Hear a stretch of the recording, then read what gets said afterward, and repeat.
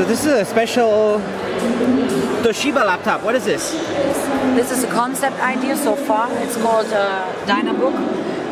It should replace your notepad where you write with a pen, and it should combine the digital life and the handwrite feeling. So it has a good pen input? It has a very good Wacom pen, and you have a very good feeling when you write directly on the display. It's very thin. It's below 7 millimeters, and it's mainly software based. So we use True Note, where you can write handwriting. So it's going to be Windows 10. It's coming soon.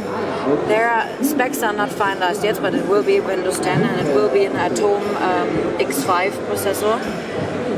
And it's a concept idea, and in Q4 we decide we take it up in Europe. Yeah. Q4 is probably coming out before the end of the year?